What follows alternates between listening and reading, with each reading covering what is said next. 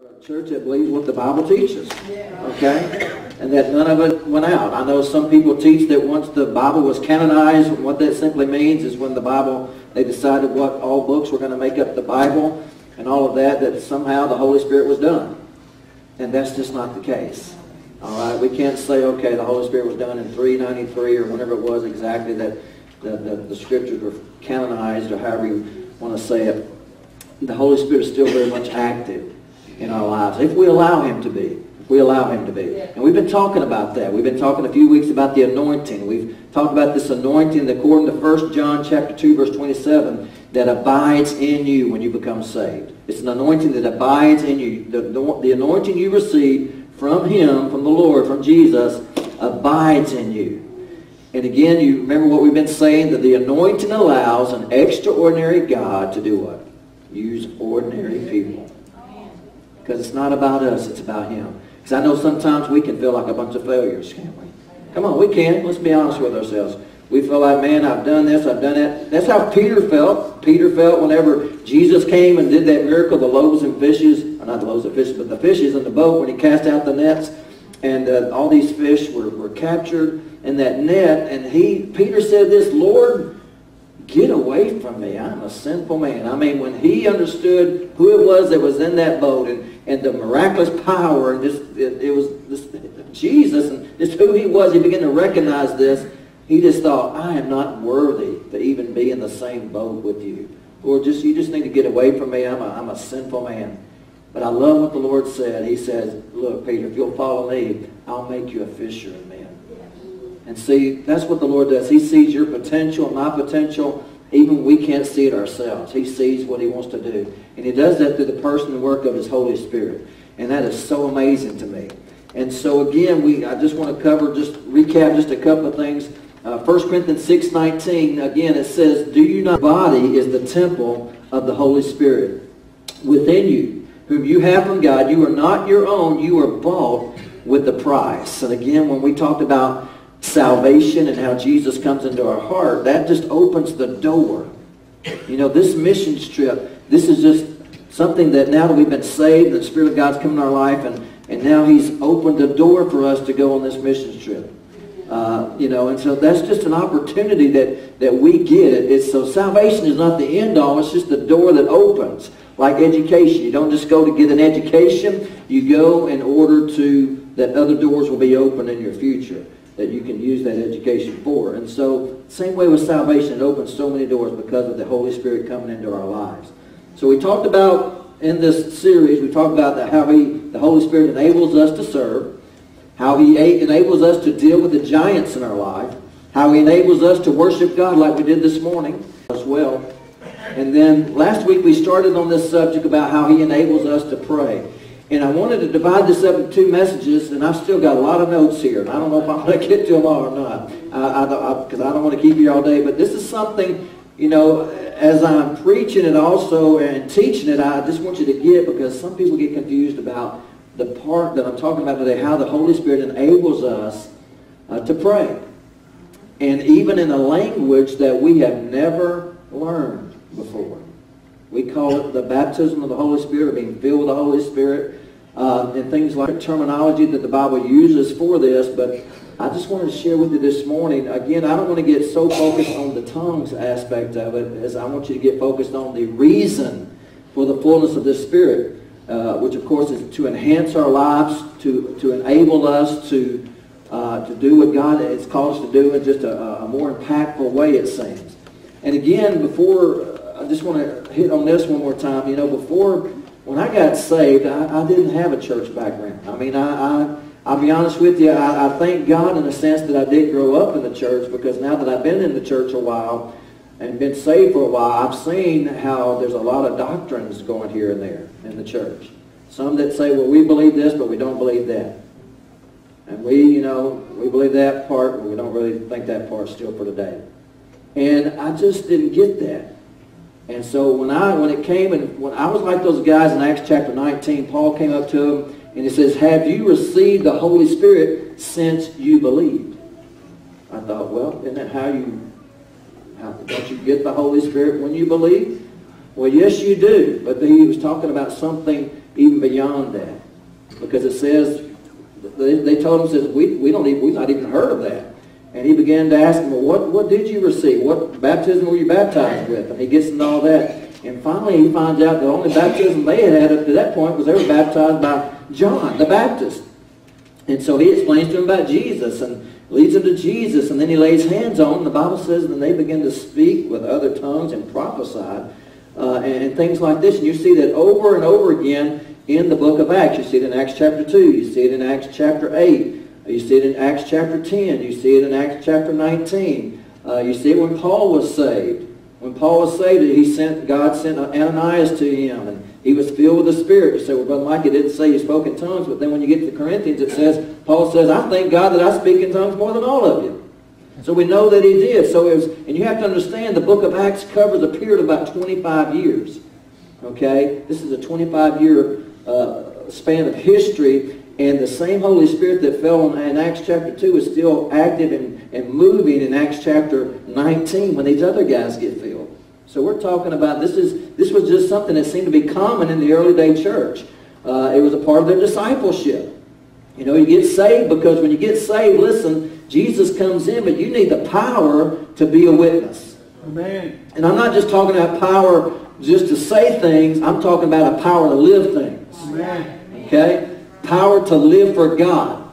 And that's what the fullness of the Holy Spirit helps you to do, is to live for God in just a greater, more dynamic way, it seems like, where it just begins to open up doors and gifts to your life that you didn't even realize you had. And so what I'm trying to say is, this is, again, salvation is the door where the Holy Spirit comes in, but it opens up the door for just so many opportunities and what God wants to do in your life, because you didn't know God up to that point, right? We didn't even know who God was or how He worked or anything. But when that door was open to us, now we're beginning to discover all God, who He is and what He wants and what His purpose is and what His purpose for us is. And we want to fulfill that with the rest of our lives that He gives us. But we sometimes get the mentality some in the church world do today that once we get Jesus, that's it. Amen. And we just kind of stop and do our own thing. And then when it's time to go to heaven, we believe, we're going to heaven. And so, but there's so much more to that. And this scripture, again, we belong to Christ. And I just wanted you to know my take on this as far as when I got saved, I didn't know about any of this. I just said, God, I didn't have bias one way or the other. I didn't have someone teach me it was wrong or someone teach me it was right. I just read it and said, God, if that's for me, I want it. Okay? And I just prayed about it. God, He did it. And it's been a great benefit in my life. Now, if you didn't get a chance to listen to the message last week, I want to bring this how you can get to the first part of this message up on the screen. If you guys will bring that up, I think it's the next slide. I guess it's not the next slide. I guess I'm going to say it should be a slide there that shows the website. Is that on there, Zach? Yeah, there it is. So if you didn't hear the message last week, isn't that a pretty picture, by the way? Look at those people up there. Aren't they pretty handsome? But anyway. Yes, they are. Amen. And so, but anyway, you can go to where it says media, and then the little message things will pop up, and it'll pop up to the messages. And what I did with the messages, what I do is I try to go and just condense them down as just a message as opposed to the entire service. And so you can just go and listen to that message again. But that's how you get there. But just so if you didn't hear the first part of the message, because I don't want to try to recover all that again, you can go to online and you can listen to it there. Now, if you'll back up to the scripture, Zach, that was before this, we'll look at that for just a second. In that message, it'll cover things like the day of Pentecost, what that is, and when the Holy Spirit came on that particular day. We went over the 3 baptisms, and then we looked at Peter's sermon where he said himself that this experience is for all those that the Lord calls to Himself. And if you'll bring that up, it's Acts chapter 2, verse 38-39. Listen, this is the Spirit of God has fallen. Some of them are saying, what is going on with these guys? And you have to know it was the feast, and people from all over the world were there, spoke different kind of languages that were there. They all believed in God, but they were from different parts of the world at that point. And they wanted to serve the God of Israel, so they came here to celebrate this feast. unto the Lord. And so they all spoke different languages and what have you. And all of a sudden they hear these guys. Bob says there's 120 in that upper room. Now, it says they were in a room, but somehow people heard them. So I don't know if it doesn't say that they stepped out of the house and started, I don't know what happened, but they heard them, and they heard them speaking to God and praising God in their own language. And some of them thought, well, these guys are just drunk. I mean, they're just carrying on, and it just looks weird. Here's a Jewish Hebrew guy, but yet he's speaking my language. And that just seems weird, It's like if you ever, if you go someone you know that they're from a foreign country or whatever, and all of a sudden they just they speak probably better than I do, but they just start speaking perfect English. That kind of surprises you a little bit, doesn't it?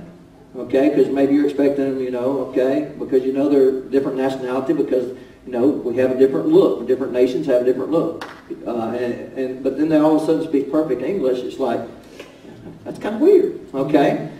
But to them, it was just like these guys were praying and speaking and talking and praising God in their own language. And so Peter addresses that, and he tells them this is what was talked about in the Old Testament when Joel said God would pour out His Spirit upon all flesh in the last days. So that right there, let me just say this as a little side note. You want to know, are we living in the last days? Yes. From that moment to this moment, these are the last days. Because it said this would happen in the last days. It happened there on the day of Pentecost. And we're still living in these last days, okay? As far as what the Bible refers to as the last days. Because the Bible says what? With God, 1,000 days is what? Is like a day, and a day like 1,000 years. And so, but we're living in that. So if you think of it that way, it's only been 2 days. Okay? Since throughout Jesus was here, if you think of it in that sense.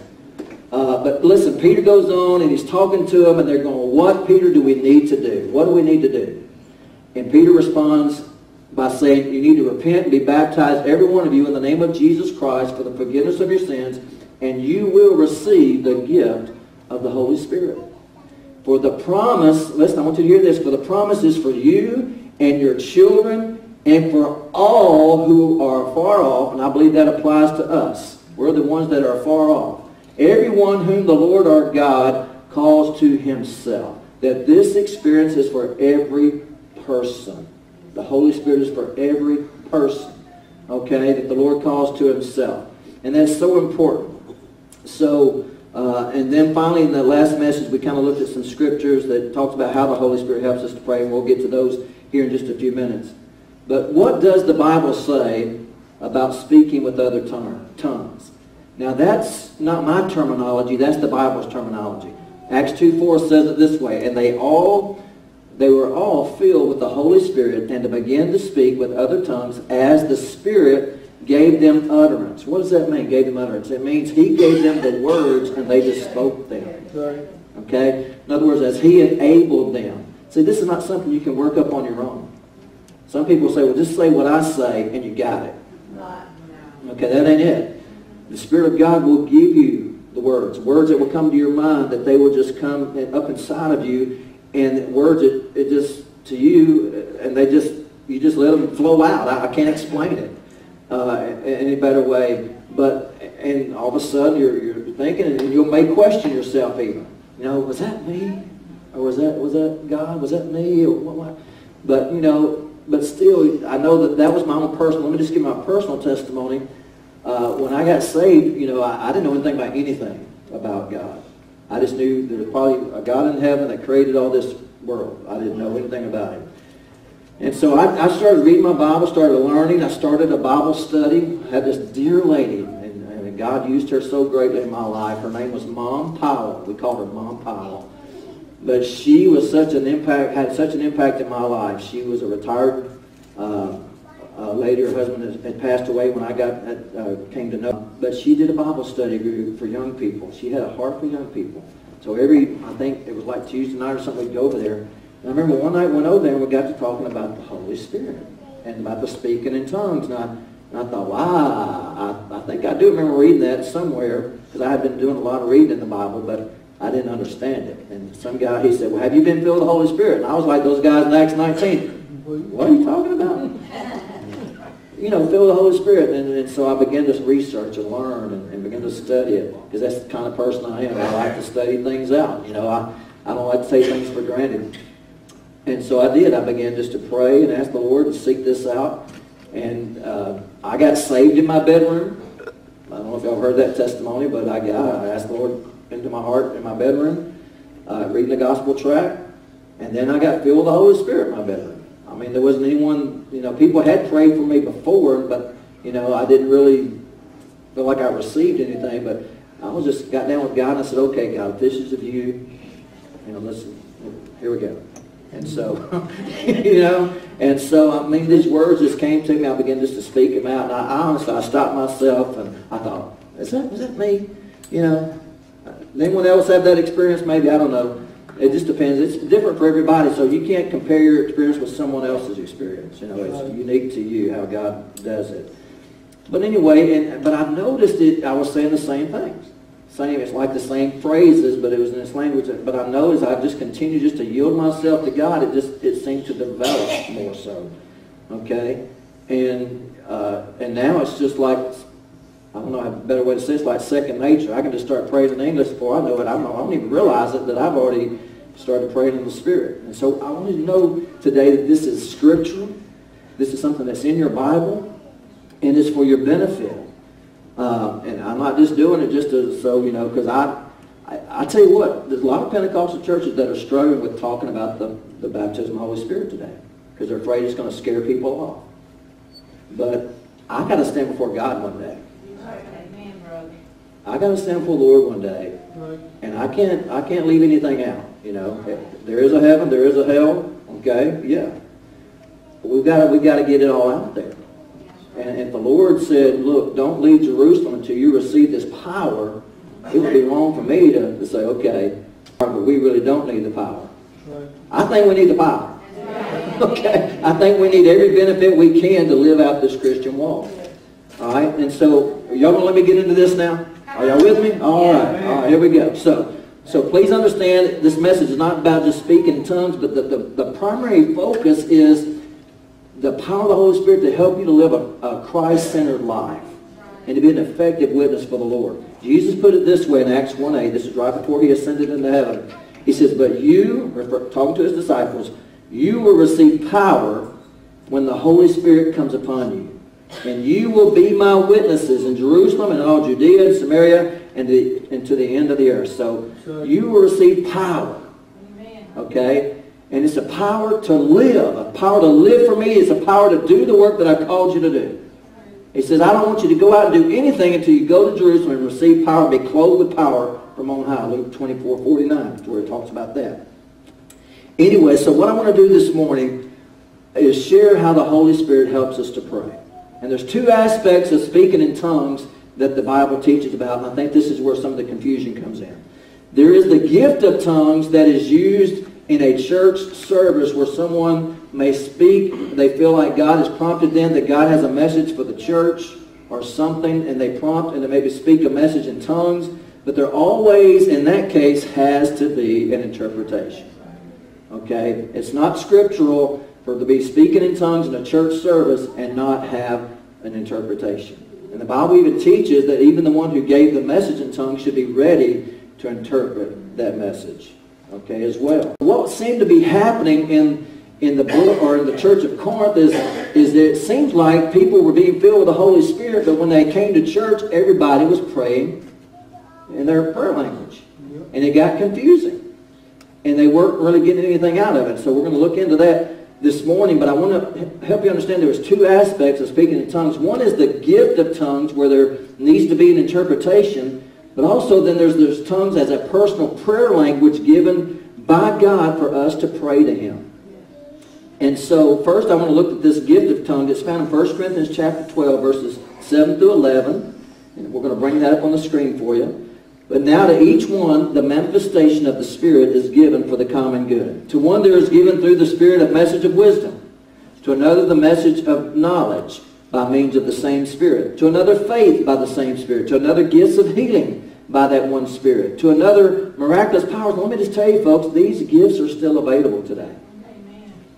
I want you to understand that as well. We're talking about the one about the gift of tongues in particular this morning, but I want you to know these other gifts are available. And guess who God uses to manifest these gifts? Us, the church, Christians. He can use you. He can. Amen. Amen. Amen, Brother Mike. Yeah, I believe it, brother. Come on, if we allow him, that's right. We believe and trust that he can. You know, I remember one time, this is totally, it's going to make my message longer. You want me to go there? Yes. Okay, I'll go there. And so, I remember I was in Florida, and I was, before service would start, you know, I'd be praying for the service and all, and I wasn't on staff or anything like that. I was just going to the church while I was in Bible school. But I just remember praying, God, if there's just some way you want to use me in the service at all, I just want to know I'm available. But God, just bless the service, just touch the people's hearts and just whatever. And God, if there's any way I can be a service, that's fine. But I wasn't going to try to do anything. I just wanted God's blessing on the service. Now, I did work with the youth ministry at that time. I was working with the youth pastor. I was helping him with the young people. And I remember I was praying that. And then when we got into the service, I remember this young man, I don't even remember what the message was about or anything. I just remember a young man coming to the altar, one of our young people. And man, as I just went down there and just kind of kneeled down beside him and I prayed. And I mean, he just started going in these convulsions. I thought, what is that? You know, that. And I knew it was something bad. It was something evil that was going on. I mean, he just tensed up, and I mean, it was just, you could tell there was something going on in his body. And I found out later it was a demon that had, somehow he got just possessed or something. It had such a stronghold on him. And so I didn't know what to do. And I just basically started just rebuking it in the name of Jesus. And as I did, it just seemed to intensify. And I thought, wow, what's going on here? And so I began to pray in the Spirit. And just to myself, not out loud or anything, I just began to pray and say, God, what in the world? and I just prayed, and I just felt like the Lord was just started to lead me. He said, tell it to shut up. In Jesus' name. My name. And so I did. I said, you shut up in the name. And of course, you know, it sounded if you would just be looking at, why am I telling this boy to shut up? But that's not what it was at all. I was telling the demon that was trying to just take this control of his body to shut up so I could talk to him. Because I would try to talk to him about something. All of a sudden he would just go, you know. And I just told him, I said, shut up in the name of Jesus. And it did. And then I was able to talk to the young man. I called him by name. I said, well, this is what I said. I said, just put the word pornography in my heart, in my mind. And I said, are you struggling with pornography? And when I said that, he went nuts again.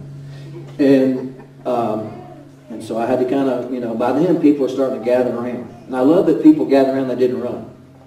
Amen. You know what they were doing? They gathered around, they started saying, oh, the blood of Jesus. They were just singing things like that.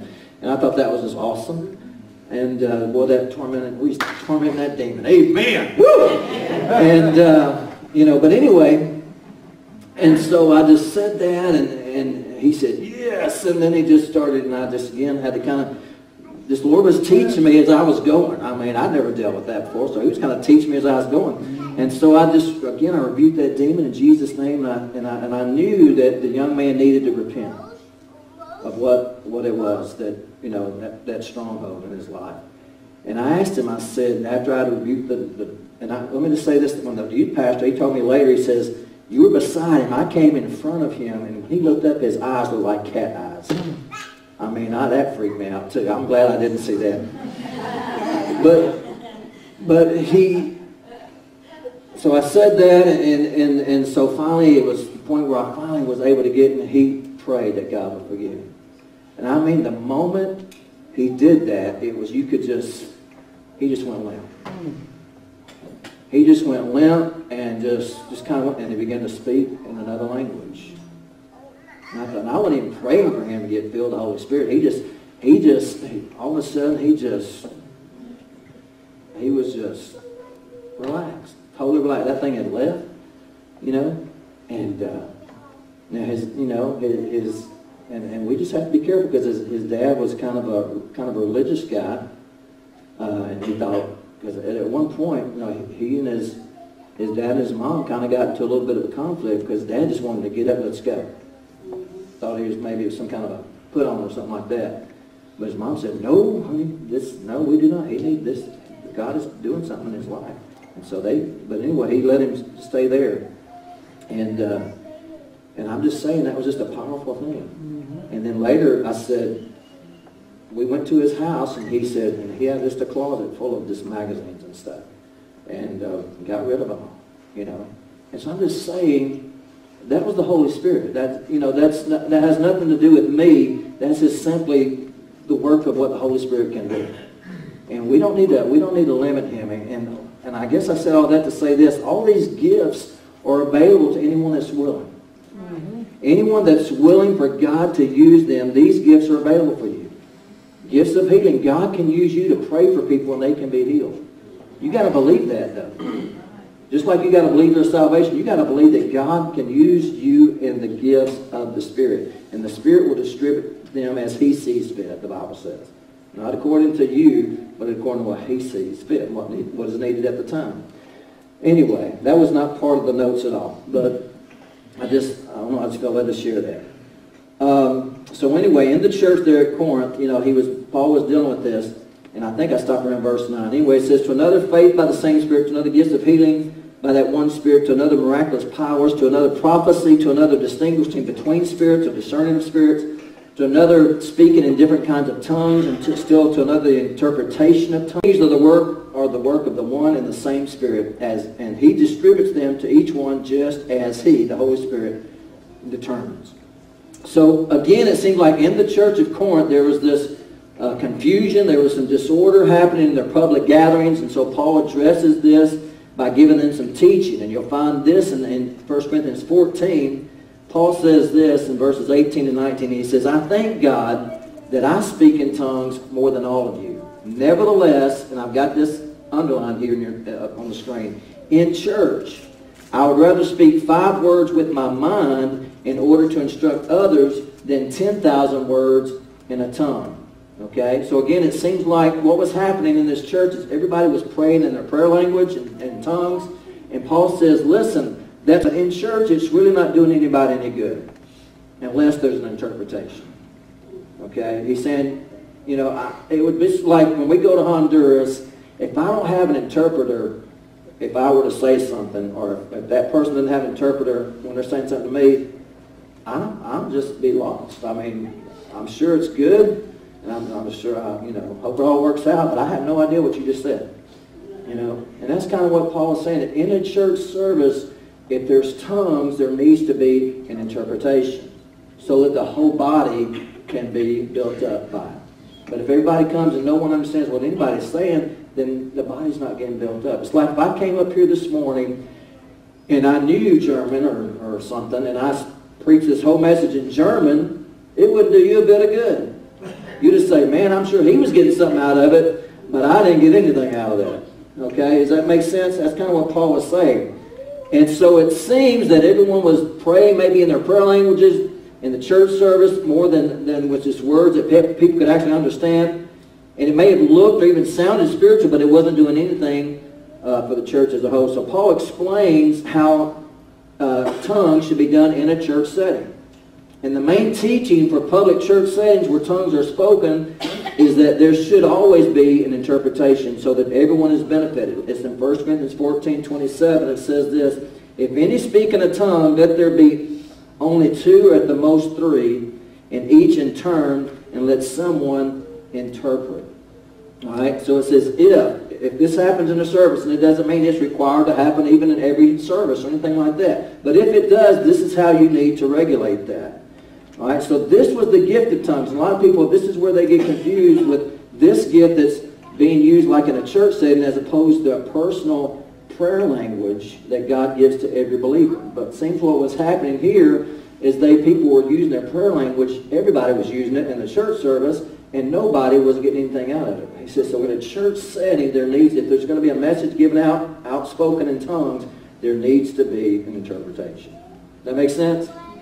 And so let me tell you a little bit about, and as Paul's explaining this to them, talking to them about this, he also gives some insight about what happens when a person does pray in another language or other tongues, okay? Some people would even refer to this prayer language as a grace of tongues. Now, that's not a scriptural word. I've just heard of, the gift of tongues, because everybody says, well, I don't have that gift. Well, do you understand that gift is that we're talking about in 1 Corinthians 12, that's a gift that's used in a church setting. When we're talking about the filling of the Holy Spirit, we're talking about this is something that is available for every single believer. All right, so let me just move on with this. All right, so in dealing with tongues, the tongues issue and their use in a public church setting, Paul explains the purpose and benefit of speaking in tongues also to the believer personally. And so here's a couple of points I just want to give you concerning speaking in tongues, or in particular the prayer language. Number one is it is scriptural. It is scriptural. Okay? When speaking in tongues, in other words, a language you've not learned before, you didn't go to school for it, you just speak in this language that you've never learned before, you, the Bible says, are speaking to God directly. 1 Corinthians 14:2 says this. Paul said, "For he who speaks in a tongue does not speak to men, but to God. For no one understands the Spirit, he speaks mysteries." In the Spirit. Now, let me just differentiate here, because notice there's a small s on Spirit. In other words, it's your spirit that is praying. The Holy Spirit is doing something. I can't even explain, but there's an interaction between the Holy Spirit and your spirit that's taking place, and it's your spirit, that innermost part of you, that is actually doing the prayer. Okay? And so notice he says, "He who speaks in a tongue does not speak to men, but to God, for no one understands him. However, in the Spirit, he speaks mysteries." All right? So he's speaking to God. It's not, in this case, a message from God. In this case, we're talking about he's speaking to God. Note the phrase, "in the Spirit, he speaks mysteries." So in prayer in tongues, you are praying to God with your spirit. And then in verses 14 through 17, I'll look at verse 14, Paul says this, "For if I pray in a tongue, my spirit prays." Okay, the reason, I'll just give you, this was not a typo, but every time I try to put spirit next by itself, it always capitalizes it in my program. But I want you to understand this is not, this is the Holy Spirit interacting, but this is your spirit praying. Okay, it's the Holy Spirit interacting. We're going to see that here in just a moment too. But the Holy Spirit interacting with your spirit where you're actually praying. But notice what it says, "My mind is unfruitful." In other words, I don't understand. I don't know what I'm praying. I don't understand what I'm praying. But God does. Okay? And that's what's so important. So my spirit prays, my mind is not getting anything out of it as far as, and you guys have seen, I've done messages on this before, and I showed you the video where they had, they did an experiment with a person who was like, I think they were a monk or something, and then a spirit-filled, what we call a spirit-filled Christian.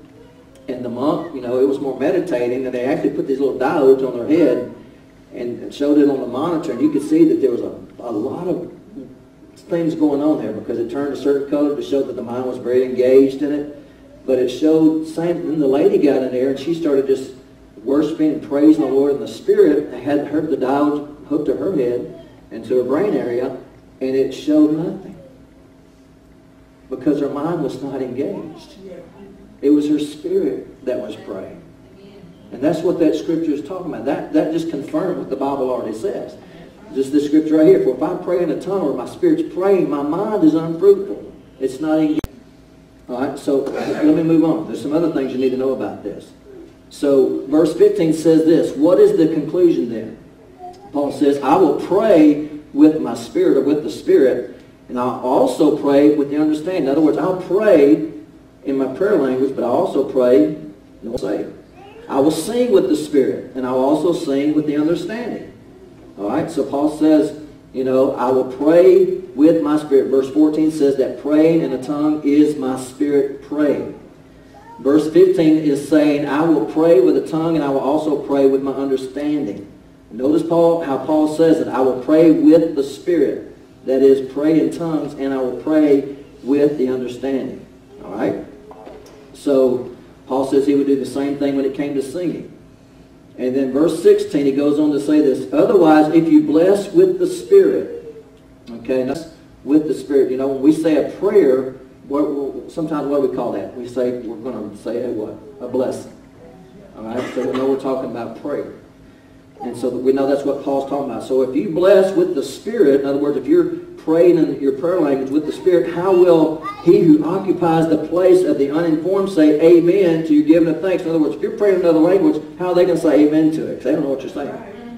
That's basically what he's talking about there. All right?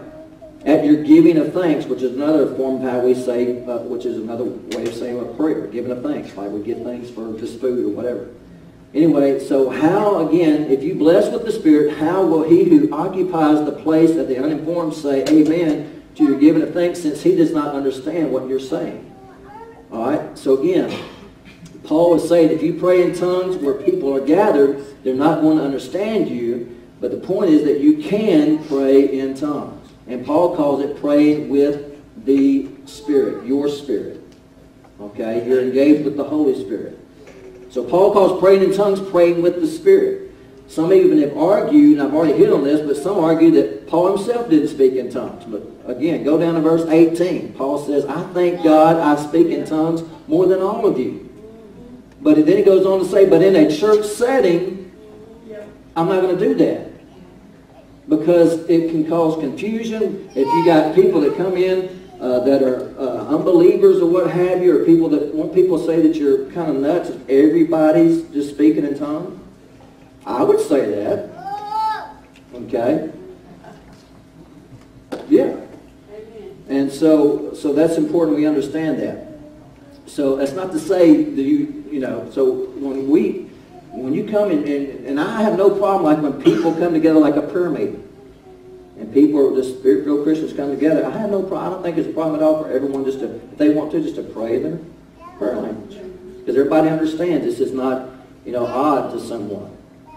But you don't want to put someone who maybe doesn't understand in that awkward position. Okay? But at the same time, you know, but there can be a message in tongues in church, but there needs to be an interpretation. Okay? And this would be something like usually the way this works, be like, maybe it's a time we're worshiping God, and all of a sudden there's just kind of a lull, you know, to kind of enjoy the presence of the Lord. And maybe one of you, the Lord comes upon you and says, I want you to give out this message. And he's probably more than likely already given, a lot of times I found, when I've used that way, he's already given you the interpretation, a lot of times. But it's not to share your opinion, okay, about something. It's to really feel like God wants you to share something that will be a benefit to the church as a whole, okay? And so an encouragement, a strengthening, or something that will come that way. And so, again, we just need to understand Paul was making the difference between these two. All right, so people, you know, sometimes they'll have a bias when and they'll look right over the scriptures they don't agree with or they don't want to deal with. And Paul looked at verse 39, Paul says, do not forbid. He said this in verse 39. Paul said, do not forbid to speak in tongues. Okay? So he's not saying, okay, tongues is bad, it should never be done. He's saying, no, tongues are all right, that's great, they're a benefit, and we'll look at that in just a moment. But in a church setting, if everybody's speaking in tongues and there's nobody praying or saying anything in a natural language, no one's getting anything out of it. That's what he's trying to address here. And then the second thing about speaking in your prayer language or being filled with the Holy Spirit, it's a benefit. It's a benefit. It's a benefit to pray in a prayer language. Verse 4 says this, he who speaks in a tongue edifies who? Himself. But he who prophesies edifies the church. So he's saying in a church setting, if you're speaking in tongues, that's okay as long as there's interpretation. All right? Because when you're praying in tongues, you're just edifying yourself. In other words, you are building yourself up. Not prideful in a prideful way, but it's doing something in you spiritually that strengthens you, that enhances your spiritual life. I can't explain all there is about it. I just know that it does. Okay? I can tell you there's times, and I mentioned this the other day, I've driven down the road or just been doing something just random, And all of a sudden, out of nowhere, man, I'll just feel like some oppression just came against me. Has anyone ever dealt with that before? And immediately I've learned that when that happens, if that ever happens, I just start praying in the Spirit. Because I have no idea what I'm going against at that point.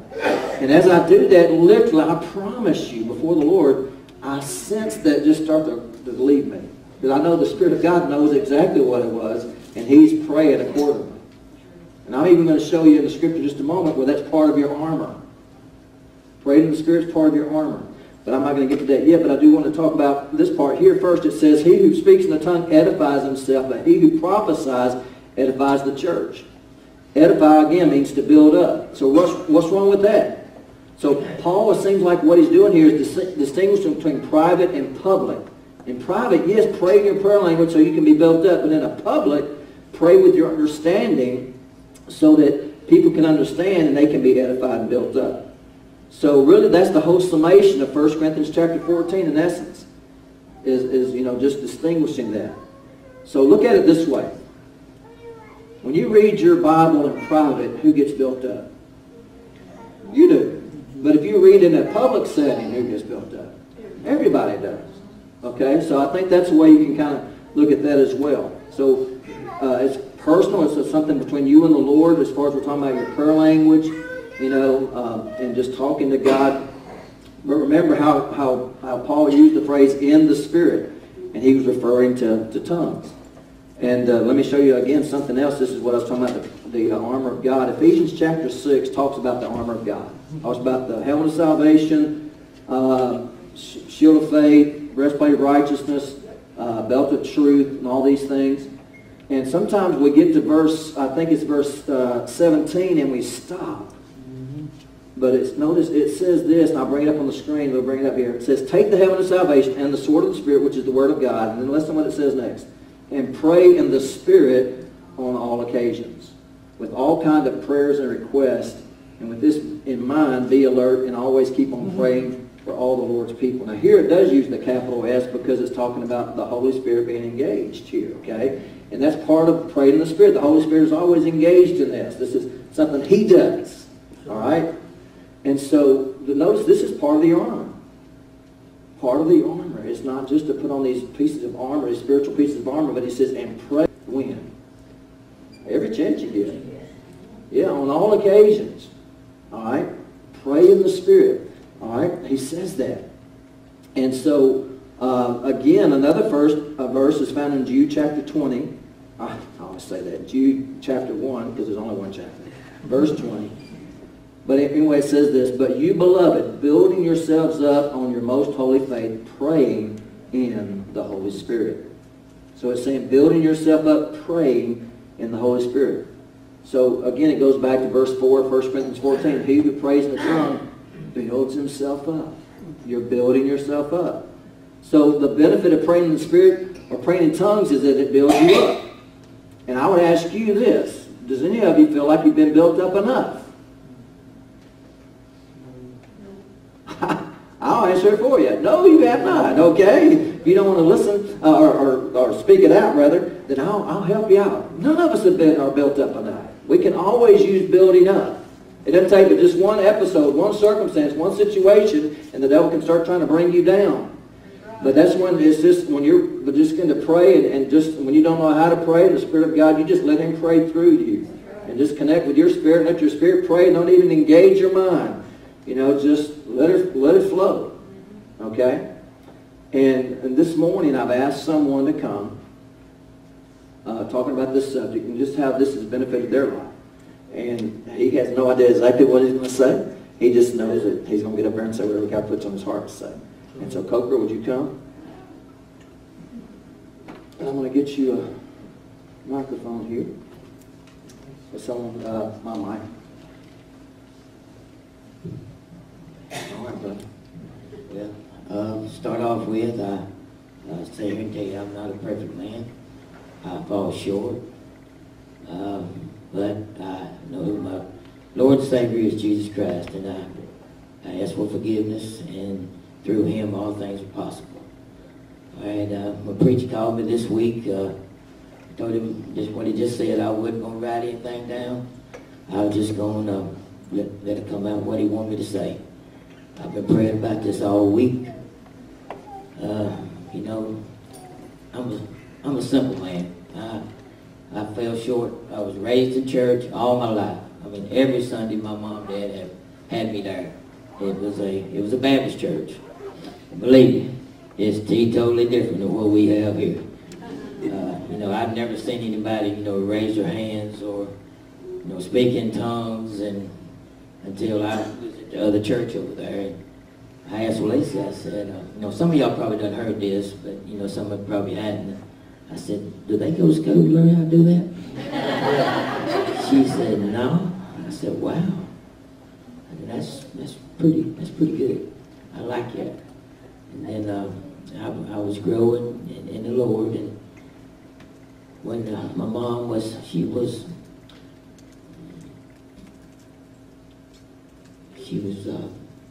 suffering with some depression, and she wanted some prayer. So I don't remember what day of the week it was.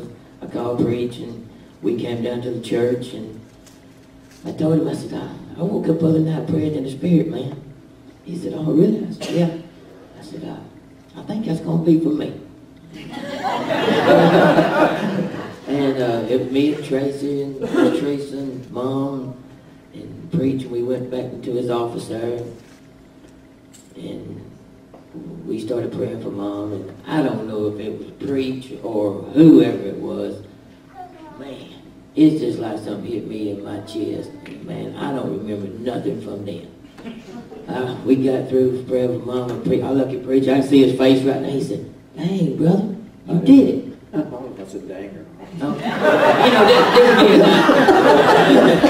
he probably didn't say that, you know, this is my lingo, you know. This is what I'm trying to get to, y'all. If he can take a person like me that can't speak good English and use me to speak in another language, hey, it's for all of y'all. Because if it is for me, for a sinner, a man that, man, he had an awful life, for as a drug dealer, drug user, man, I was up for weeks at a time doing things I shouldn't be doing, and if he can change me and use me and a person like me, which aggravates and carries on a bunch of junk all the time with somebody or somewhere, and if he can use me to do that, and as the preacher was saying this morning, that edifies himself, believe me, there is no drug, there is no feeling whatsoever that you can take or you can do to get that feeling when that comes upon you. Hey, let me tell y'all right now, there ain't nothing like that. Nothing.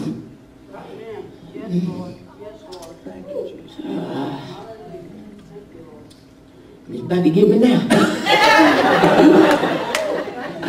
They got him on the phone the other day. Yeah. Yeah, we just went on. But you know, I was having a bad day at work. It's 8:30 in the morning, this is on Thursday. You know, preacher said something to me last Sunday, you know, about doing this, and I said, well, it done got past Wednesday, and he ain't called me. I said, man, I ain't worth nothing no more. And then when preacher called me on Thursday morning, it was about 8:30. I mean, I was having a bad day. I was finna fire that joker as soon as he come in the door. He's supposed to have been there at 6 o'clock, and he went there at 8:30, and I was sweating, and I was pretty ill. And then when preacher asked me, I said, you know, God has timing for everything. And he knows what I needed whenever preacher called me. Because my whole thought process, my whole everything changed in just an instant. You know, I went from what the devil already knew that the preacher was going to call me. And asked me that. So he was wearing me out, man. I mean, he was bearing down on me. And you don't have to be a perfect person. That's right. You don't have to be, you know, have everything right, because you don't. Because I don't. And there is nothing in this world, and it's for everybody. If it can be for me, believe me. If it can be for a man like me, the way I used to be, it can be for you today. Right now, and it can happen. But there is nothing in this world. And when I told preach, I said, I am worth something. that day I said, well, I guess I am worth something. Man, when I said that, my spirit just uplifted and I couldn't hardly keep my feet on the ground. But it was good, and I appreciate the Lord let me get up here and say this, because I fall short, and I'm still a human being, but I'm still a Christian, and I know who my Lord and Savior is, and I know who my Creator God is, and I know my Holy Spirit, and I know what my calling is, and I think within my heart that my calling is to pray for people. I pray for people all day long. I pray for all y'all, and it may be different parts of the day, and just like Preach said, he gets that oppression. I get that oppression a lot, and I think that's what my calling is to pray. But again, we all fall short of the glory of God, and no matter who you are, I just know that it's for everybody. If you want it, you can get it. It'll edify you. It'll help you. It'll build you up. And I mean, it's really a great feeling. And I hope it's for you if you hadn't got it yet. Amen.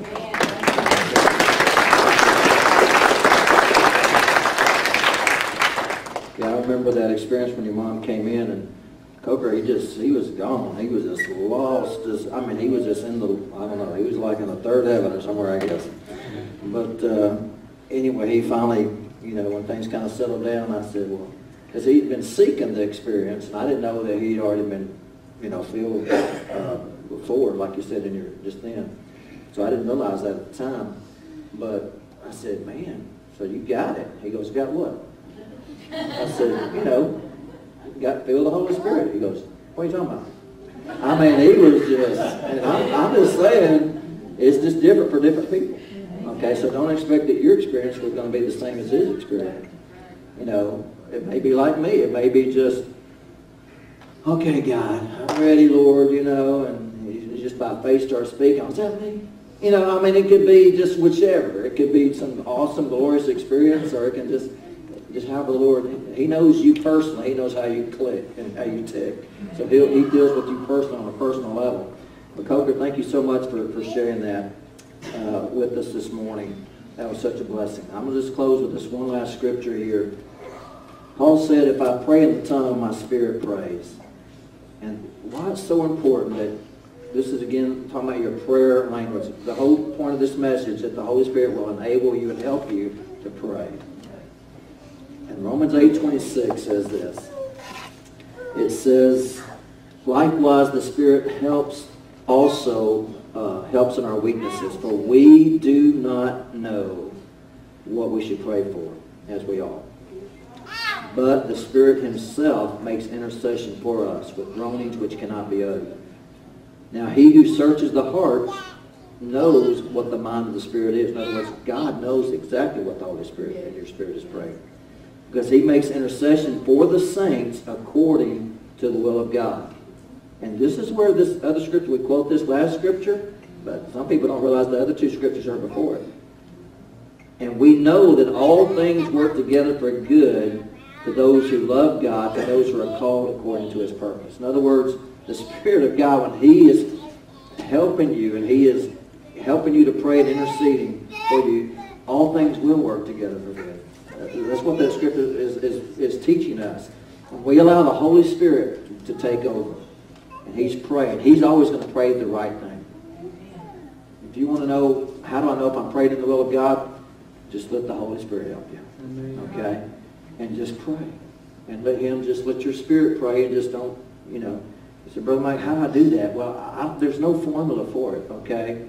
There's really no formula for it. And it's different people. Some people receive that, maybe in their prayer closet. It could be around an altar where we're just praying for people to be filled.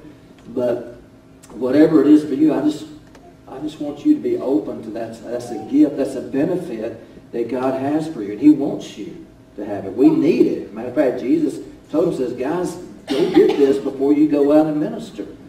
Okay? And you need to have the Holy Spirit working in charge of your life. And so I encourage you, if you've never experienced that before in your life, all I'm asking you this morning is just be open to that.